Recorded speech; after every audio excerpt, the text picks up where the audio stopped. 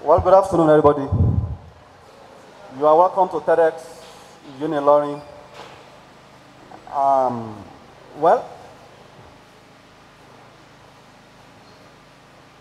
our main theme is roots. But I have carefully chosen for myself this topic, the paradox of Africa, disconjoined from the roots. The paradox of Africa, disconjoined from the roots. There we have four major keywords. And I say arguably, the first one is Africa. Africa, we are in Africa. And that's the black continent, the second largest continent we have in the world. Then the paradox is a true self-contradictory statement. Disconjoined simply means, as is used here, disconnected. Then roots. Now, I want to distinguish between roots, singular, and roots, plural. Ordinarily, root here, the singular form, refers to the underground base of a plant. And that is the part of the plant that anchors the plant, that holds the plant, absorbing water, supplying it with the food, the nutrients from the soil. Then contextually, roots, with the plural now, speaks of somebody's genetic, cultural, or family origins or ancestry, especially as the basis for a feeling of belongingness or a deep sense of nostalgia, especially if you are disconnected from that root. Well, many of us will have heard some very ugly things about Africa being said about Africa by non-Africans. These are two guys that you and I must have read on social media who have said very ugly things about Africa. Let's quickly consider some of them. Well, it's unfortunate that Africa today is disdained and disparaged among the Committee of Nations, or the Committee of Continents, rather. Now, the social media is replete with several unfounded claims, claims making round that heads of states, such as U.S. former President Donald Trump and his North Korean counterpart, Kim Jong-un, have allegedly expressed deep disgust for Africans by referring to them as lazy fools. And these two guys have been alleged to have said Africans are only good in two things: that Africans are only good as consumers, and that we are only good in bed. I don't know how they came about that, whether they tested it, I wouldn't know. Now, both of them have also been alleged to have recommended that the solution for Africa is that Africans need to be colonized for another 100 years so that we can learn our lessons. Now, if those claims, like we said, were unfounded, mere claims, let's look at this one. Back in the 18th, in the 19th century, there had been messages or words like that too. One of them, in his book, Philosophy of History, Hegel had said this about Africa. He said Africa is not a historical continent because it shows neither change nor development, and that its Negro people were capable of neither development nor education. He said, as you see them today, so they have always been, that you and I can never change. Professor Hicks Roper also re-echoed the same thing in the 19th century when he said, perhaps in the future there will be some African history to teach.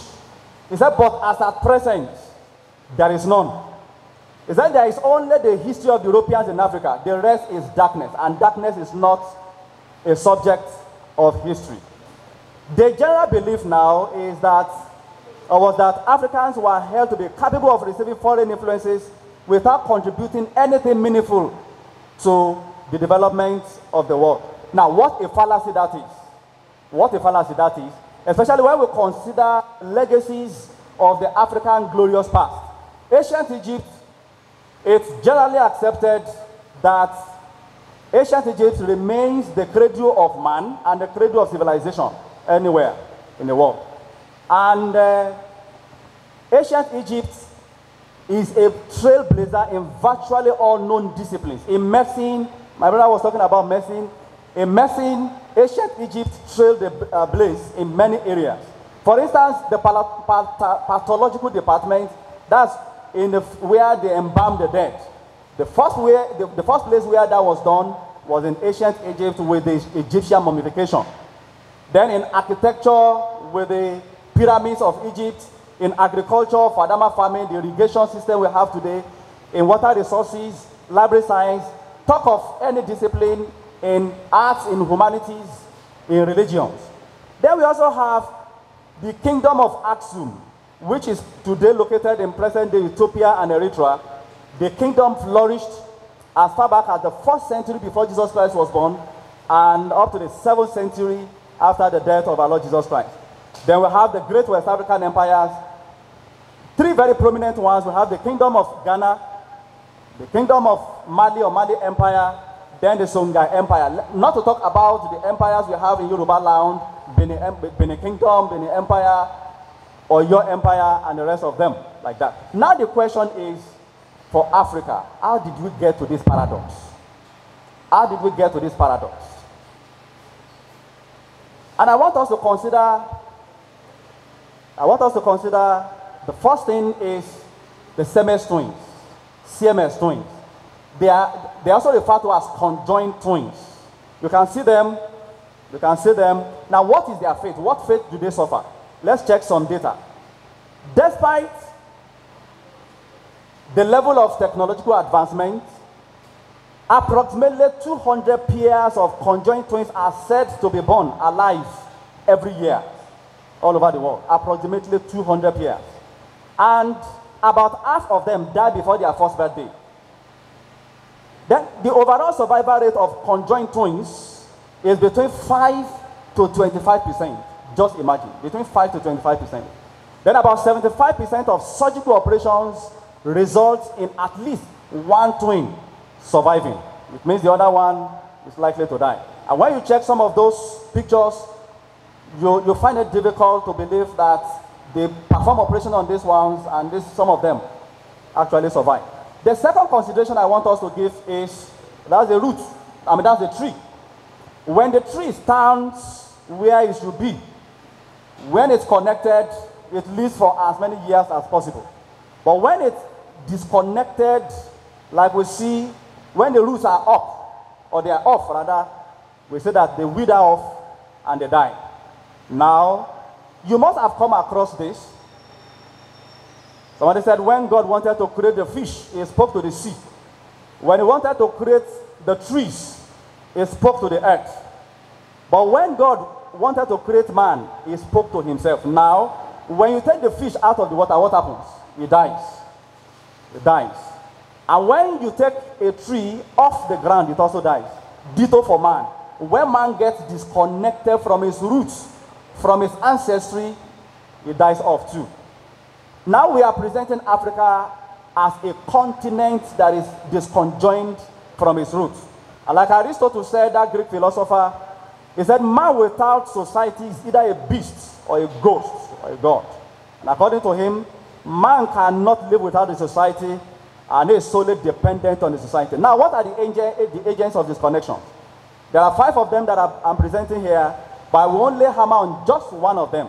Slave trade was an agent of disconnection, colonialism, capitalism, imperialism that V.I. Lenin referred to as the highest stage of capitalism. And the last one is neocolonialism. Neocolonialism, I always love to refer to that as colonialism by remote control, just like I'm doing now. And it is heralded by globalization via mechanisms such as the multinational corporations and a group of bodies that rule the world today that are known as the corporatocracy. Now, I said out of the 5, I will only pick one of them which has direct connection with our discussion, and that is slave trade. Slave trade. You are welcome to Badagry, the Badagry Heritage Museum. You can see them. Now, I want us to compare the images in the picture. That statue and these human beings, those are our students, 300 level students that were on, we took on field trip, was that last year? Last year. Now, my question is, this question arises from my inquisitive mind. And the question is, does the generation that that statute represented, do we say they were unfortunate to have been born at the wrong time? And the students, or those of us that those students who pitched with that man represent, do we say we are only merely fortunate to have been born at the right time? If they had been born when we were born, they wouldn't have been in chains. If we had been born when they were born, they probably would have been in chains too. So we have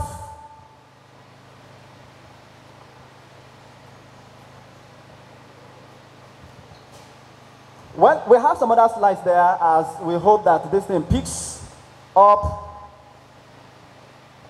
There are different points there where we get to, for those of us who have been to Badagry, and for those of us who have been to Wida, that's in Benin Republic. I was there 2019 at Wida, the slave ports there. Then 2020 we were there at Badagry to see some of these things there. So I would actually love to that this thing picks up so that we appreciate the pictures, the picture effect of what we have there. Like I said, in Badagry, for instance, there are 5 different phases that slaves were made to pass through. From their point where they were bought or sold into slavery to the point, to their destination in the Americas, or what was referred to as the New World. 5 different points, but only, because of my time, I will only highlight or talk about 2 of them. And the first of them is what is referred to as the well of attenuation. The well of attenuation. When these slaves were to be taken to the new world, they passed through a particular well, like we said, known as the point of attenuation. Yes, we're talking about the 5 points on the slavery route. Yeah, attenuation well. Sorry, just for record. Okay, we have the Moby family house and the slave relic museum. That's the first. We have the Berefua Lounge. We have the spirit attenuation. We have the point of no returns.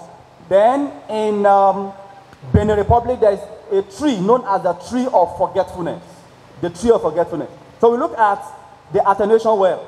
That's the well. Whenever those slaves were being taken to the new world, every one of them was made to drink from that well.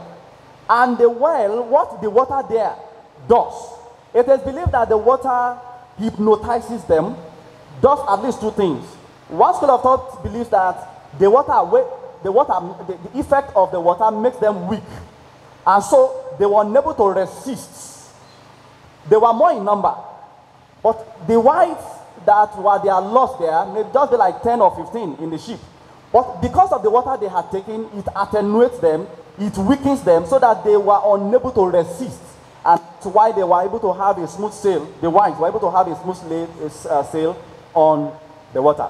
The second school of thought believes that water, after drinking it, it wipes off their memory. It makes them not to remember anything, therefore disconnecting them from their roots psychologically. That's the well of attenuation. Then we have the point of no return. The point of no return. That is, you see the point of no return there. 2020, like I said, we were on field trip. These are 3 lecturers from the Department of History and International Studies, University of Ilorin, on the point of no return. It is believed that if you made it to this point, as a slave, you don't return back to your base, either dead or alive. Now, this is Dr. Justus Aboyeji returning from the point of no return. And like I said, possibly they were unfortunate to have been born at the wrong time, and you and I are fortunate to have been born at the right time. If Dr. Justus had gone, or had been born during their time and had gone there, he would have gone never to return. If those people had been born this time, if they had gone there, they would have gone and also returned. And so what makes the difference is the timing. Then, like I said, in Benin Republic, they also have the tree of forgetfulness. The tree of forgetfulness. That's the tree. The Dahomian kings were believed to be partners in crime with the white Europeans that purchased the slaves. And so one thing they do in their quest for slaves, whose memories will be wiped off, was they believed that that tree was mystified.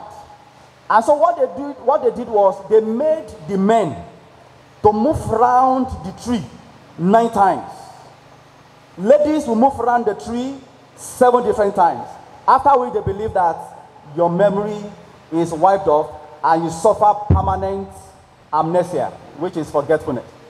Now, Walter Rodney provides us with a graphical estimate of the world's population in millions according to their continent, which explains the stagnation of Africa. Let's look at it. That is Africa. By 1650, Africa's population was said to be 100 million, while European population was said to be 103 million, and Asian population was said to be 257 million. 100 years after, in 1750, Africa's population was still static. Don't forget, Africa is a land of the people, of the black people, where these people claim that we are only good in what? In birth, in making children.